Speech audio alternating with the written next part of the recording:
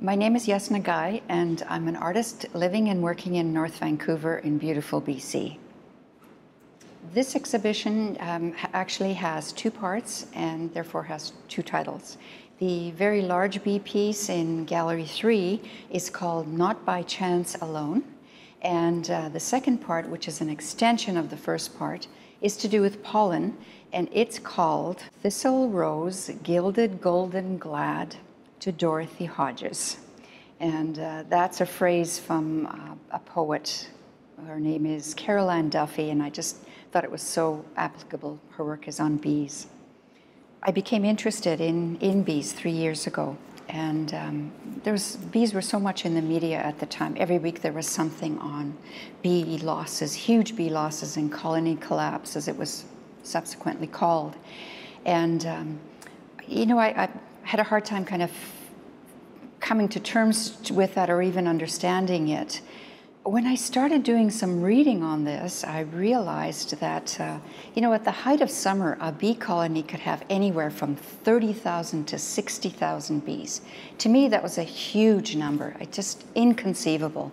You know, so if one colony is, say, 50,000 bees, and a beekeeper in California trucking his bees loses 2,000 hives, whoa, you know, that's a huge number. You know, how many bees is that? So again, you know, the numbers were just so mind-boggling, and I became mesmerized with this concept of 50, 60,000 bees together. So I started with the idea that I really wanted to draw 50,000 bees, dead bees. And it was exceedingly time-consuming. It was beautiful, intensive work, but I figured out in order to do 50,000 bees, it was going to take me a good 10 years. So I thought, okay, you know, 10 years working on dead bees it just seems so closed. You know, I couldn't go anywhere, and it actually was getting more and more depressed. So two artist friends of mine both suggested to me, you know what, you should really try a printmaking technique. And I thought, okay, well, you know, if one person tells you this, you think, okay, that's probably a good idea. But when you hear it from somebody else, you think, okay, this is the way to go. So that's what I did. I thought I would do relief printing or making little stamps. So when I started working on that, that turned out really well. I was very happy with it. And then I began working on the design itself. And that took quite a bit of time, again, you know, to put things together. I really liked the concept of a bee, kind of a carpet of bees. And I thought, all right, I got about 200 of, you know, stamped bees per sheet. I was already working on the tissue that I'd used for the final project. And so I thought, okay, at 200 sheets, that would mean I would need, I don't know how many, 300 or 400 sheets in order to make up the 50,000 bees. Anyway, so that's how it all began. Then, of course, I started doing more research and reading about bees and how we have affected them historically. There's a very rich literature. So I kind of researched Greek mythology. I researched antique Roman swags, Baroque flowers, anything that I could use that would help me come up with various ideas in which I could use to put together a design. And my first kind of theme was the symbiosis between flowers and bees. Flowers have existed for millions and millions of years, and so have bees, and they've co-evolved. So there are some bees that are specialists for certain kinds of flowers, and there are other bees that are generalists. And I'm talking in bees general, not just honeybees, but our native species of bees, whether they're bumblebees or smaller mining bees and sweat bees, etc. So they all need flowers, they need nectar and honey. That's their sole source of food. So I thought that having that idea, that symbiosis represented somehow was very important.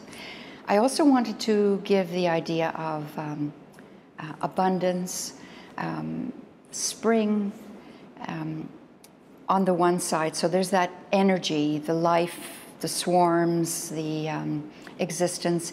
On the other hand, there's also, you know, the more dark side, the death side, and that comes kind of in various aspects. First of all, you know, bees die naturally. Bees have their own diseases even before we started to influence them.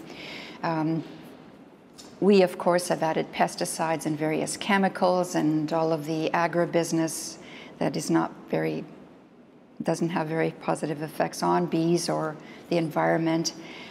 Also, I made the discovery that honeybees and our native bee species are also in competition, and that's another kind of death, because if there isn't enough forage, our native bee species are dying.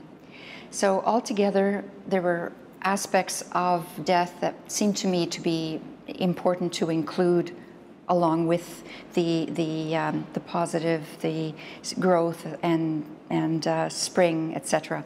So we have, on the one hand, we have Persephone, and she is represented as the large figures in the piece, and the various aspects of death are represented by the large skulls. So after I had finished printing, I had a very large tray. Actually, it's a baking tray that I got at one of those professional cookware places, and I had 2 hot plates, and I would melt the wax in that, and then I would dip the sheets, literally dip them in the melted wax, and then you'd kind of have to lift them up slowly and hold them there until the wax drips down entirely. And you know, the process, I mean, it doesn't really take that long per sheet, you know, maybe 2 or 3, 4 minutes per sheet. You can literally see it. It turns opaque first as it's cooling down, and then when you put it aside within 2 or 3 minutes, it becomes translucent again. And it enhances the tonality of the grays, and it also becomes even more interestingly translucent, yet a little thicker because of the wax. And it reminded me immediately of skin, you know, and I thought, oh, this is so gorgeous. And the other thing is that it's fragrant. It's wonderful. And again, that fragrance reminds me of bees and flowers, because the fragrance comes from the flowers. It's the flowers that produce it. The pieces on pollen are called Thistle Rose, Gilded Golden Glad, to Dorothy Hodges. And Dorothy Hodges was an artist and a beekeeper who worked in the 1950s in the UK. And she wanted to create a documentation of tones of the pollen that honeybees collect. So literally she worked for 6 years collecting the pollen that her bees had brought back to their hives. She would very carefully and exactingly do color samples of the pollen loads that she found. She actually worked with a scientist who taught her how to use a microscope, and she did these gorgeous, exquisite drawings of pollen grains themselves. I knew I had to do something with it. So, you know, first of all, I started recreating her color samples into a larger format. So what you see out there is what I based the work on. I've also, part of my project is to go back, and I want to collect pollen from each of the plants that Dorothy Hodges collected, if I can. She worked in the UK.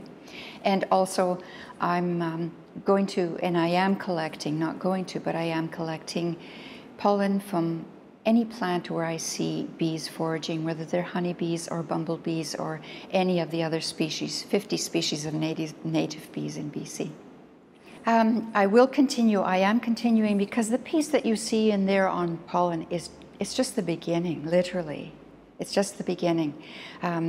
And I wanted to, the pollen is giving me the opportunity to expand and explore that option. I think that this is for me, it's such an exciting thing that I can continue on, that I'm not making a break in the process, but just absolutely expanding it.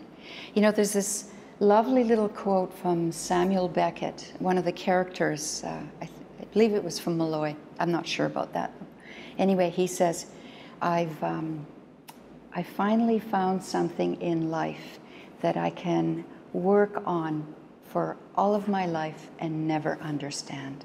And I think that describes me and the work.